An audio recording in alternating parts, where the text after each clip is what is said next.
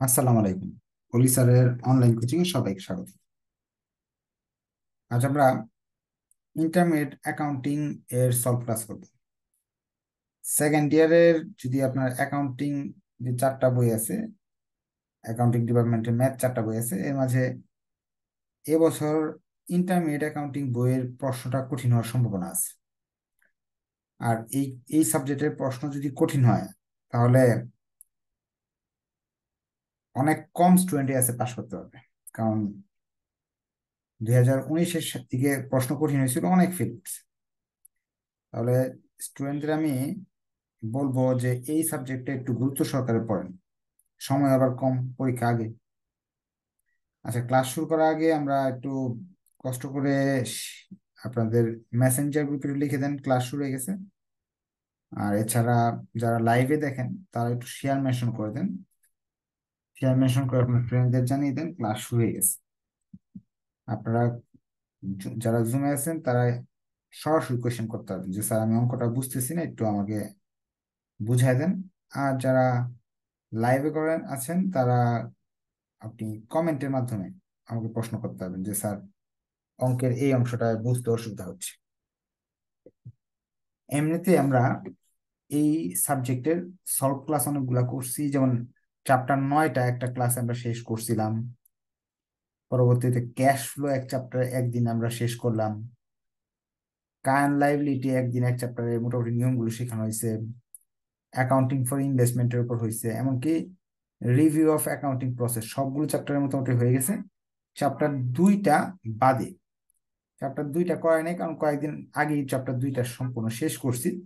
আজকে আবার চ্যাপ্টার 2টা নিয়ে আমরা আলোচনা করব। যারা জুমে আছেন তাদের যদি কোনো অঙ্ক নিয়ে, এই চ্যাপ্টারগুলোর মাঝে যে কোনো অঙ্ক নিয়ে প্রশ্ন থাকে, সরাসরি কোয়েশ্চেন করার সুযোগ আছে। এমনকি আগামীকালকে একটা ক্লাস করাবো রাত 8টায়, ওই ক্লাসে আপনি প্রশ্ন করতে পারবেন বাসায় বসে। যে কোনো চ্যাপ্টারের কি জানা আপনাদের আগে থেকে বলে রাখছি যে চ্যাপ্টার 9, চ্যাপ্টার 2, চ্যাপ্টার 1 আর চ্যাপ্টার 7টা আগে করবেন। এইগুলার ভিডিও দেওয়া আছে, এই ভিডিওগুলো দেখতে সর্বোচ্চ সময় লাগতে পারে একটা চ্যাপ্টারের জন্য 3 ঘন্টা, চারটা চ্যাপ্টারের জন্য 12 ঘন্টা। এই 12 ঘন্টা ভিডিও দেখে বই থেকে আরো প্র্যাকটিস করবেন, তাহলে পাশ করার একটা ব্যবস্থা হয়ে যাবে। পরবর্তী সময় পাইলে চ্যাপ্টার 4 অনেক সহজ, 3 অনেক সহজ, জাবেদা, এগুলো নাম্বার কাটা যায় না বেশি একটা, এগুলো করে নিবেন। আমরা চ্যাপ্টার 2টা কেন করতেছি, এখানে একটা ক্যালকুলেশন দেওয়া আছে কোন সালে কোন অঙ্কগুলো আসছে। হ্যাঁ, চ্যাপ্টার 2 থেকে কিন্তু ছোট বড় প্রশ্ন দুই দুই ধরনের আসে, দেখেন 21 সাল, 19 সাল, 18 সাল, দুইটা করে প্রশ্ন আসছে। তো চ্যাপ্টার 2টা খুবই ইম্পর্টেন্ট এবং সহজ চ্যাপ্টার। আজকের ক্লাস করলেও আপনারা বুঝতে পারবেন যে এটা কতটুকু সহজ। যারা পাস ফেল নিয়ে টানাটানি, এই চ্যাপ্টারটা সবার আগে করবেন। আর যারা লাইভে আছেন একটু শেয়ার মেনশন করে দেন, তাহলে অন্যরাও ক্লাসটা দেখে অনেক কিছু শিখতে পারবে। এই চ্যাপ্টারে সাধারণত প্রশ্নগুলো যে হয়, অবচয় নির্ণয় করতে বলে। অবচয়ের নিয়ম কয়টা? 5 ধরনের নিয়ম আছে। এই 5টা নিয়মের সূত্রগুলো এখানে দেওয়া আছে। প্রথমত, সাধারণত এই প্রশ্নগুলো হয় অবচয় নির্ণয় করো, বিভিন্ন পদ্ধতিতে অবচয় নির্ণয় করো। দ্বিতীয় কোয়েশ্চেনটা হয় যে একটা ছক করে অবচয়গুলো দেখাতে হয়। 3 নাম্বার ধরন হলো জাবেদা আসতে পারে। এই বছর জাবেদা আসার সম্ভাবনা অনেক বেশি, কারণ 2019 সালে এই শীটের প্রবলেম 3 নাম্বারটা হুবহু আসছিল পরীক্ষায়। এই বছর জাবেদা আসার সম্ভাবনা আছে। আরেকটা লাস্ট কোয়েশ্চেন হয় খতিয়ান হতে পারে, আসতে পারে। আজকের ক্লাসে আমরা সবগুলোর একটু টাচ দিব, এবং যেহেতু কোয়েশ্চেন নাই, যারা জুমে আছেন তাদের কারো কোনো কোয়েশ্চেন নেই, তাহলে আমি একটা অঙ্ক নিয়ে আলোচনা করি। বেসিক, এই চ্যাপ্টারের বেসিক আলোচনা করে দিও। যারা এই ক্লাসটা করবেন, এই চ্যাপ্টারের মোটামুটি বেসিক হয়ে যাবে আপনাদের। আমরা যে অঙ্কটা করব, শীটের অঙ্ক তো সব করা আছে, এই জন্য আমরা শীটের অঙ্ক না করে একটা ইউনিভার্সিটি কোয়েশ্চেন করব বই থেকে। BBS 2018, 5 BBS. এই অঙ্ক হুবহু আসবে না, কিন্তু এই অঙ্ক দিয়ে আমি আপনাদের রুল গুলা শেখানোর চেষ্টা করতেছি। এটা মেন বইও আছে, ব্যতিক্রমেও আছে, গাইডেও আছে। প্রশ্ন হচ্ছে, পিঙ্কি কনস্ট্রাকশন কোম্পানি, যে কোনো কোম্পানি তথ্য দেওয়া থাকবে তিনটা। কি কি তথ্য দেওয়া থাকবে আমি বলে দিচ্ছি। Purchase A machine on January 1, 2014 for টাকা 75,000. The company has spent 2,000 carriage and 3,000 installing charge. বলতেছে 75,000 টাকাতে একটা জিনিস কিনছে, এটার আপনার 2,000 টাকা হলো গাড়ি ভাড়া লাগছে, 3,000 টাকা হলো বসাইতে খরচ হয়েছে। তাহলে একটা জিনিস কিনতে গেলে, যে কোনো সম্পদ কিনতে গেলে আপনি এটা সংজ্ঞাটা ছোট ক্লাস থেকে আপনারা শিখে আসছেন, যে কোনো সম্পদ কিনতে গেলে এটা ক্রয় মূল্য হয়, সবগুলো খরচ যোগ করতে হবে। যেমন আপনার যদি ভ্যালু বের করতে হয়, ভ্যালু অফ মেশিন, মেশিনের আসল মূল্য কি, তাহলে এটা পারচেজ, ক্রয় করছেন কত দিয়ে এটা লিখতে হবে, সাথে এটা কেনার পরে যত ধরনের খরচ আছে সব লিখতে হবে। যেমন এটা ক্যারিং কস্ট, বহন খরচ, তারপরে হলো আপনার ইনস্টল ইনস্টলেশন অর্থাৎ সংস্থাপন ব্যয়, চার্জ, আরো কোনো যে খরচ থাকে সব যোগ করতে হবে। মেশিনটার আসলে ক্রয় মূল্য বা খরচ পড়ছে, ভ্যালু অফ মেশিন দিয়েছে 75,000। এইটা হলো প্রকৃত মূল্য। প্রশ্নে আরেকটা জিনিস চাইতে পারে, অবচয়যোগ্য মূল্য বের করো, ডিপ্রিসিয়েটেড ভ্যালু, ডিপ্রিসিয়েবল ভ্যালু, এটা শিখে রাখেন। যখন প্রশ্ন কঠিন হবে তখন এই শব্দগুলো আপনার কাজে লাগবে। অবচয়যোগ্য মূল্য বের করো, অনেক সময় প্রশ্নে বলে। অবচয়যোগ্য মূল্য হলো মেশিনের যে কস্ট আছে, এই কস্ট থেকে সেলভেজ ভ্যালু বাদ দিতে হবে। কস্ট কত আছে? 75,000। আর সেলভেজ ভ্যালু জিনিসটা কি? এই জিনিসটা নষ্ট হওয়ার পর যদি আপনি ভাঙাই দোকানে ভেঙে ফেলে বিক্রি করেন, ডাস্টবিনে না ফেলে, তাহলে কত দিয়ে বিক্রি করতে হবে, এটা একটা সেলভেজ ভ্যালু বলে। এই প্রশ্নেও এরকম কিছু একটা লেখা আছে, the machine is expected to have useful life 5 year, এটা 5 বছর চলবে, অ্যান্ড স্ক্র্যাপ ভ্যালু 8,000, এটা বিক্রি করে দেওয়া যাবে 8,000 টাকা দিয়ে। তাহলে স্ক্র্যাপ ভ্যালু 8,000, স্ক্র্যাপ ভ্যালু 8,000, যে টাকাটা বের হবে সেটাকে বলা হয় ডিপ্রিসিয়েটেড ভ্যালু, অবচয়যোগ্য মূল্য 72,000 টাকা। আর 3 নাম্বার তথ্য হলো লাইফ, আয়ুষ্কাল। আয়ুষ্কাল 4 বছর বলছে না, 5 year, 5 বছর।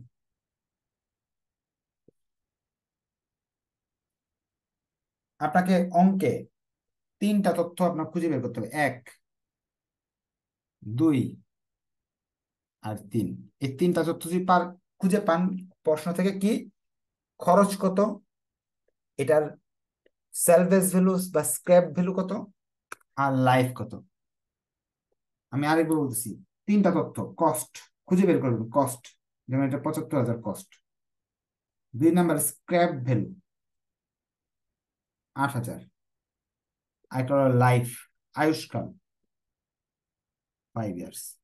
এই 3টা তথ্য যদি প্রশ্নে দেওয়া থাকে, তাহলে আপনি যে প্রশ্ন খুঁজে যদি বের করতে পারেন, তাহলে যে কোনো অঙ্ক করতে পারবেন। আচ্ছা, আপনাদের আহ ইয়েদের বলি, যারা এখানে ফ্রি লাইভ ক্লাস করেন তাদের বলছি, আপনার শেয়ার মেনশন করলে ডিসকাউন্ট পাবেন। হ্যাঁ, আপনারা 20 থেকে প্রায় 40% পর্যন্ত ডিসকাউন্ট পাবেন। শেয়ার মেনশন করে আপনার যাদের প্রস্তুতি নেই পরীক্ষার, তাদের একটু শেয়ার মেনশন করেন। তারা যদি এই ভিডিওগুলো ক্লাসগুলো দেখে আপনার উপকার হয়, তাহলে তাদের একটা উপকার হয়ে গেল বা পাশ করে ফেললো। আর আপনার লাভ হলো, আপনি যদি কোর্সে ভর্তি হন সেক্ষেত্রে ডিসকাউন্ট পাচ্ছেন। আর আরেকটা বিষয় হলো, পাশ করা অনেক সহজ, কঠিন কিছু না, একটু পড়তে হবে। যদি ভিডিও দেখে দেখেও করেন তাও শেষ হয়ে যাবে। আচ্ছা, সাধারণত প্রশ্নে কি বলে, শো দ্য ডিপ্রিসিয়েশন শিডিউল, অবচয়টা বের করে দেখাতে হবে ছকের মাধ্যমে। 2014, 2018 আন্ডার দ্য ফলোইং মেথড, নিচের পদ্ধতিতে। একটা হলো সাম of year digit method, double declaring balance method. এই পদ্ধতিগুলো ব্যবহার করে আপনাকে অবচয় বের করে দেখাতে হবে। সো আমরা এই পদ্ধতি ব্যবহার করে অবচয় কিভাবে বের করব? ছক দিয়ে দেখাতে বলছে, প্রশ্নে আপনার একটা কনফিউশন সৃষ্টি হয়, বইতে করে কি এক এক সময় এক একটা ছক করে আপনার মাথা নষ্ট হয়ে যায়। আমি আপনাদের এমন একটা ছক শিখিয়ে দিব, যে কোনো অঙ্কই আসুক না কেন, পাঁচটা পদ্ধতির যে কোনো একটা পদ্ধতি যদি আপনি ব্যবহার করেন, আপনি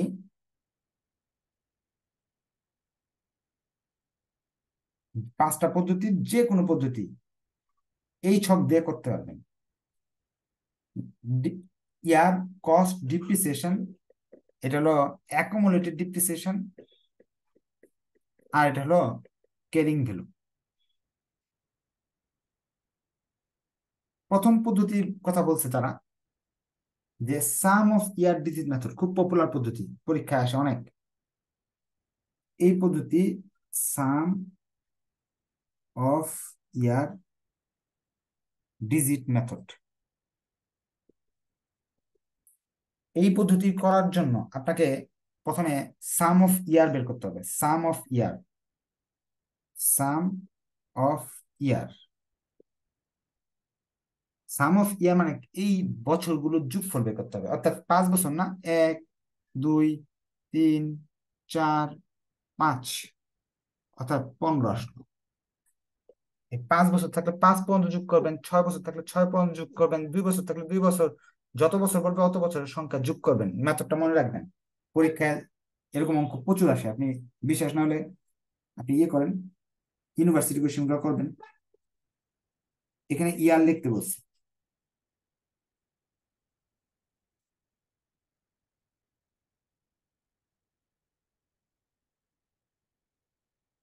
5 বছর।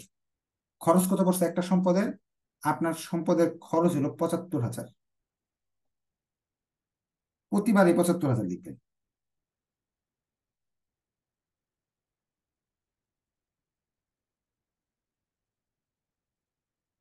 আর সাম অফ ইয়ার ডিজিট মেথডের সূত্রটা আমি এই পাশে লিখে দিতেছি, অপচয় নির্ণয়ের সূত্র।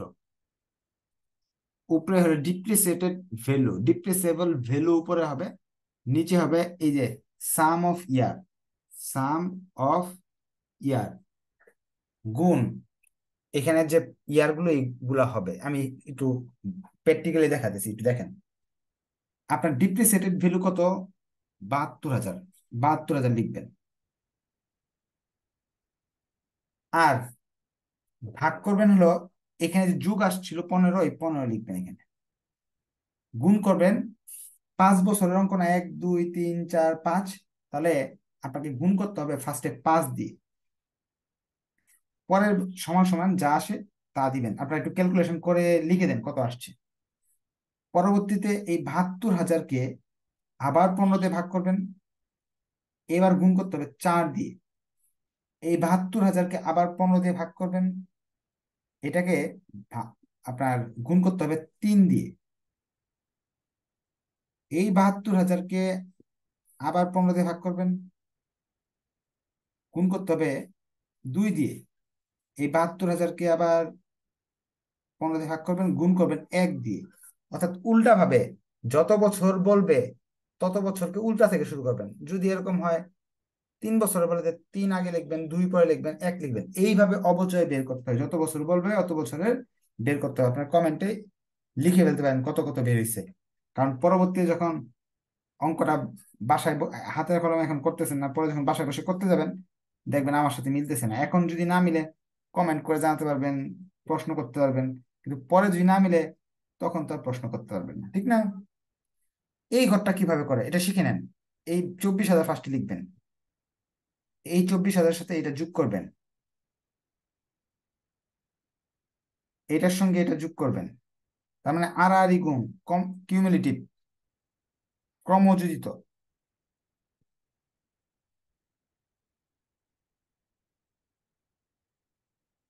1, 2, 3, 4, 5।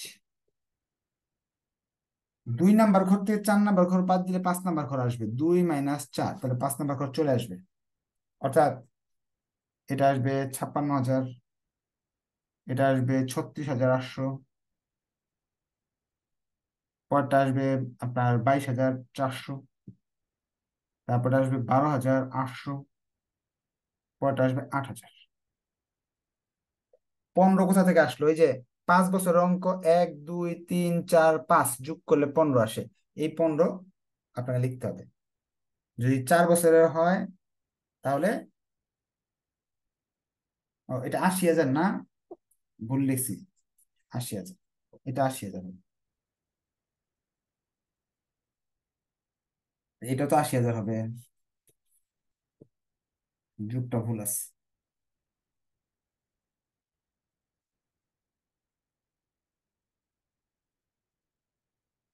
হুম, 80,000। ঠিক আছে, তাহলে এই হলো সাম অফ ইয়ার ডিজিট মেথড। এখন আপনাকে যদি বলে এই মেথডটা না, অন্য একটা মেথড করতে, যেমন প্রশ্নে একটা মেথড বলতেছে,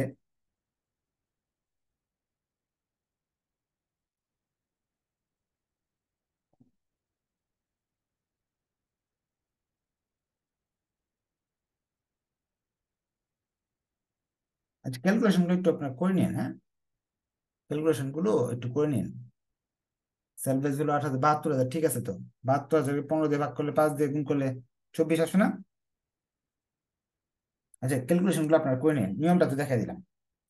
আচ্ছা পরবর্তী স্টেপে যাচ্ছি, তারা বলতেছে আপনাকে ডাবল ডিক্লেয়ারিং ব্যালেন্স মেথড করতে বলতেছে। ডাবল ডিক্লেয়ারিং ব্যালেন্স মেথড যদি আপনি করতে হয়, সেক্ষেত্রে আপনি কি করবেন? এই মেথডে করতে বললে আপনাকে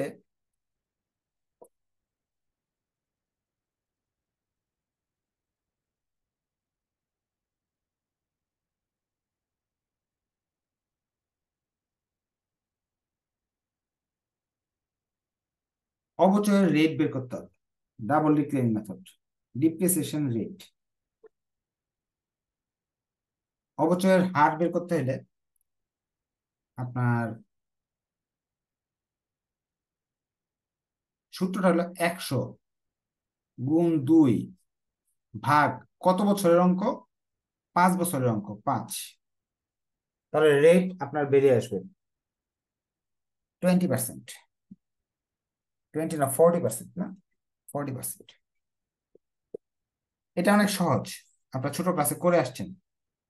এই 40% এই টাকার উপর ধরতে হবে। 80,000-এর 40%, 80,000 গুণ 40%, যা আছে এখানে লিখতে হবে। আসলো হলো ধরেন 32,000। আমরা জানি এইখানে যা থাকে এখানে তা লিখতে হয়, আর এই সামনেরটা থেকে এটা বাদ দিলে যা আছে এখানে লিখতে হয়। এই 48,000 আপনার এখানে লিখবেন, লিখে 40% করবেন, তা আসতেছে 19,200। এটার সঙ্গে এটা যোগ করবেন, যোগ করে এই ঘরে লিখবেন, যোগ ফল আসতেছে আপনার 51,200। আমরা জানি এই 80,000 থেকে 51,200 বাদ দিলে এখানটা লিখতে হয় 28,800। এই 28,800 এই পাশে নিয়ে আসবেন, 28,800 গুণ 40%। এইভাবে 5 বছরই আপনাকে করে দিতে হবে। নিয়মটা আশা রাখি আপনার বুঝতে পারছেন। বুঝতে পারলে একটু ওকে লিখে দেন, আর যদি বুঝতে না পারেন তাহলে লিখেন কমেন্টে, স্যার বুঝি নাই, আরেকবার একটু বুঝাই দেন, হ্যাঁ। এই জিনিসটা একটু কষ্ট করে লিখে দেন যে বুঝতে পারছি বা বুঝি নাই।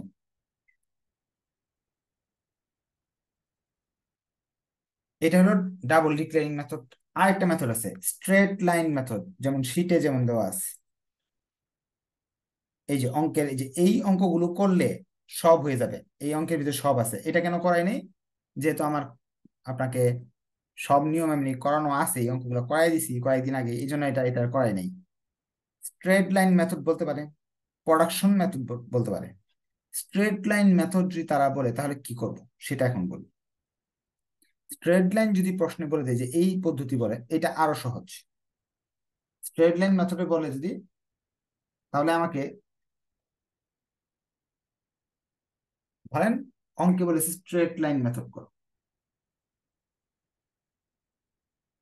আমি 5টা মেথডই আপনাকে শিখাবো, এবং অবচয়ের জন্য যাবে দেওয়া হয় সেটাও ইনশাল্লাহ আজকের ক্লাসে, আর কি একটা ক্লাসে আপনাকে সব শেখানোর চেষ্টা করবো ইনশাল্লাহ। স্ট্রেট লাইন মেথডের ডিপ্রিসিয়েশন বের করার সূত্র cost minus L by life. Cost তো 80,000, এস বি হলো 8,000, লাইফ হলো 5 বছর, সেই হিসাবে 72,000-কে 5 দিয়ে ভাগ করলে কত আসে একটু লিখে দেন সবাই, চ্যাট বক্সে দেখেন। 72,000 ভাগ 14,400, এটা সবচেয়ে সহজ পদ্ধতি। 14,400 প্রতিবার লিখে দিলে হইতেছে, এই ক্ষেত্রে আপনার কোনো ঝামেলা নাই।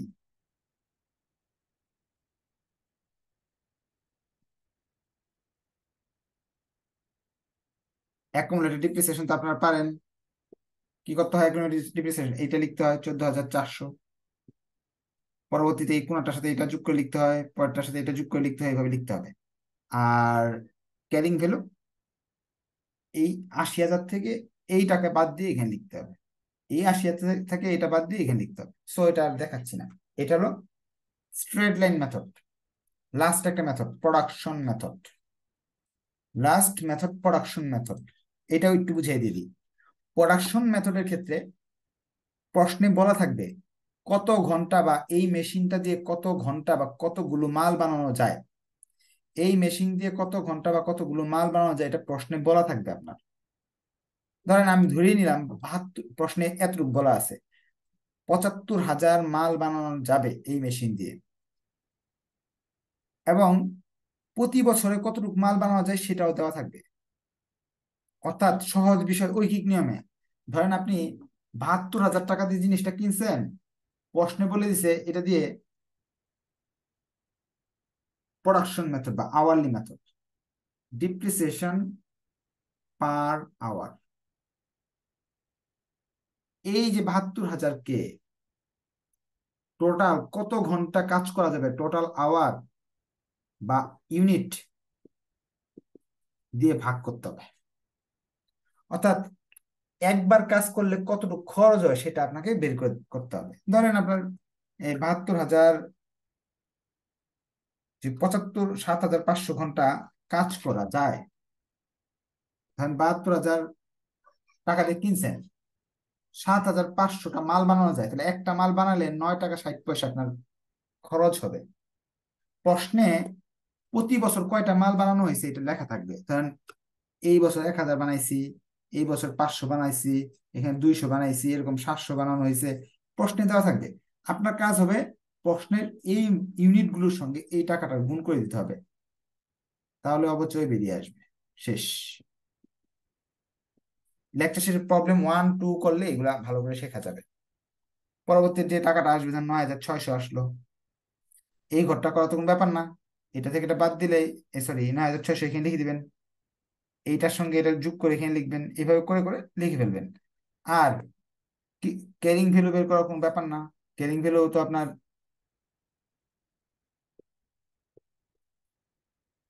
এটা থেকে এটা বাদ দিলে চলে আসতেছে। এখন এইগুলো হলো 4টা রুলের মাধ্যমে আপনি অবচয় বের করতে পারেন। প্রশ্নে এরকম অবচয় বের করার কথা বলতে পারে, আবার বলতে পারে যে না, তুমি শুধু অবচয় বের করলে হবে না, জাবেদা করে দেখাও। এই যে জাবেদা করে দেখাও, জাবেদা করতে গেলে এই প্রবলেম 4 নম্বর অঙ্কটা করলে জাবেদার সব নিয়ম শেখা যায়। জাবেদা করতে গেলে বইতে দেখবেন হাজার হাজার জাবেদা আছে, কিন্তু এত জাবেদা আপনার মুখস্থ করতে হবে না, এই 5টা জাবেদা মুখস্থ করবেন। কি কি জাবেদা? সম্পদ ক্রয় করলে কি জাবেদা দিতে হয়, এটা একবার হবে। অবচয় ধার্য করলে কি জাবেদা দিতে হয়, এটা হলো প্রতি বছরে হবে। এবং অবচয়ের ক্লোজিং এন্ট্রির জন্য এটা প্রতি বছরই হবে। যদি কোন কখনো, তার মানে এই দুইটা প্রতি বছর হবে, আর যখন সম্পদ কিনবেন তখন এই জাবেদা হবে।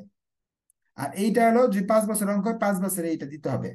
আর এই যে বিক্রি করলে এই জাবেদা হবে, লাভে বিক্রি করলে এই জাবেদা, লসে বিক্রি করলে এই জাবেদা। যেমন উদাহরণস্বরূপ আমি বলে দিই, ধরে নেন এটা এই অঙ্কটারে জাবেদা করতে বলবো, তাহলে জাবেদা করতে হলে জাবেদা এরকম ঘর করবেন, জার্নাল করতে বলছে। সম্পদ কেনার জন্য ফার্স্টে জাবেদা দিবেন মেশিন ডেবিট আর ক্যাশ ক্রেডিট। 80,000 টাকা খরচ করছে, 80,000 টাকা লিখবেন। এটা একবারই হবে, ধরেন 2000 কত সাল, 14 সাল ধরে নিন। আর করতে হবে না, এই জানুয়ারি 1, পরবর্তীতে আর করতে হবে না। ডিসেম্বর 31 অবচয়ের জাবেদা depreciation expense debit, accumulated depreciation credit. প্রতিবারে যাবে দিতে হবে, যতবার অঙ্ক হবে অতবার, প্রতি বছরের জন্য। যেমন অবচয় প্রথম বছর কত আসছে ধরে নেন, যেটা আসছে ধরেন এটা আসছে, আমি তো ভুলে গেছি, মুছে গেছি, প্রতি বছরটা এইভাবে যাবে দেওয়া হবে। আর income summary debit, depreciation credit, ধরেন যে এখানে যে টাকা হবে এখানে সেই টাকা। যদি 5 বছর করতে বলে তাহলে 5 বছর এই সেম যাবে, শুধু টাকাগুলো চেঞ্জ হবে, প্রতি বছরের অবচয়ের টাকাটা। আর এইটা একবারই হবে। এই হলো জাবেদা। আর এটার দেখে দেখে খতিয়ান করতে হয়। তাহলে এই চ্যাপ্টারের অঙ্কগুলো আপনারা একটু বাসায় বসে বসে করবেন। যদি আপনি ভর্তিকৃত স্টুডেন্ট হয়ে থাকেন, আজকে রাতের বেলা বা কালকে দিনের বেলা বসে বসে এই অধ্যায়ে 7টা অঙ্ক আছে, 7টা করবেন। 7টা করতে হয়তো বা কতক্ষণ লাগবে,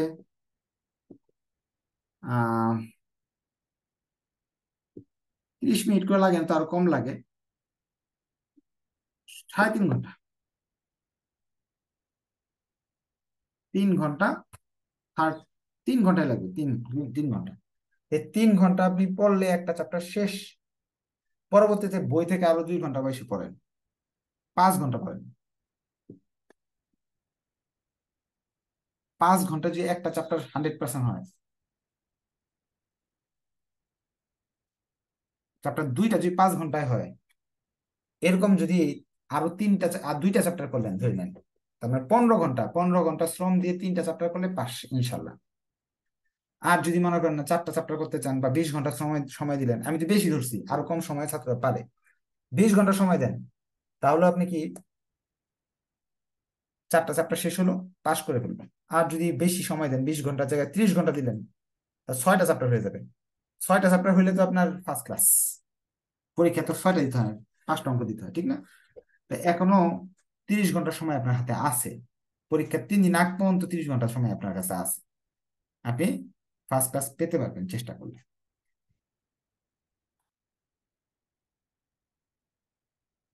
জাবেদের টাকা আপনার এলোমেলো হবে না, প্রতি বছর যেটা ছকে দেওয়া থাকবে ওইটা বসায় দিবেন। আচ্ছা, তাহলে নেক্সট ক্লাস ইনশাআল্লাহ দেখা হবে, ভালো করে পরীক্ষা দিন।